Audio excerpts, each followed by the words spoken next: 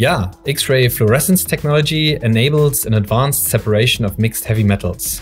Due to exposure to X-ray at a certain energy level, metals emit characteristic spectra, which enable their separation into, for example, copper, brass, and zinc. This effect can also be applied to concentrate valuable metals such as gold and silver. Belt sorters, such as the KSS XP, are most suitable applied to the separation of heterogeneous materials with regard to their particle size and shape.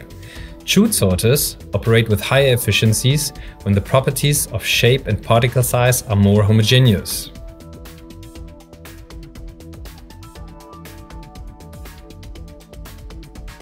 The next step is the separation of a copper product out of a heavy metal concentrate.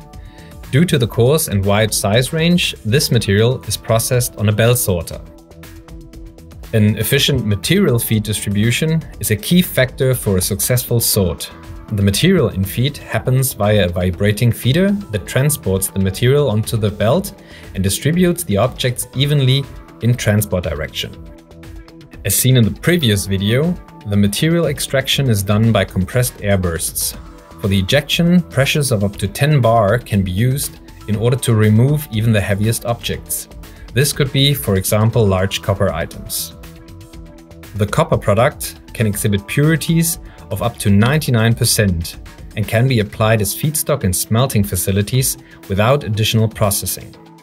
Along with copper, zinc and brass concentrates are common sorting products out of heavy metals. In addition to the detection of base metal alloys, X-ray fluorescence enables the recognition of surface coatings.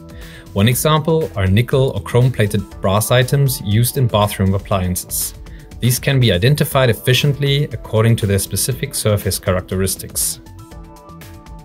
In the field of heavy metal sorting, the CHUTEC allows an efficient sort starting at particle sizes of approximately 4 mm. The material is presented to the detection area and the extraction occurs after moving over a steep chute. The material is therefore not scanned while being positioned on a conveyor belt, but in flight after the chute. The distance between detection and material surface thereby remains constant, independent of particle size. Especially in the particle size range below 20 mm, the CHUTEC has a strong advantage, due to the detection in flight and an advanced sensor resolution. The development of this system is a significant extension to our X-ray fluorescence portfolio. The addition of this processing line in the test center is most valuable in finding the most suitable solutions. The material shown here even has a size range of 3 to 15 mm.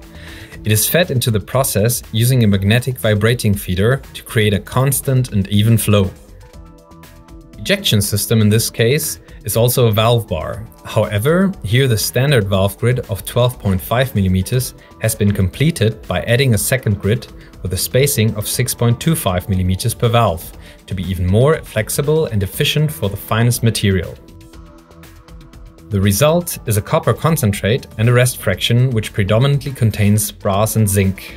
These products can be separated in additional processing steps.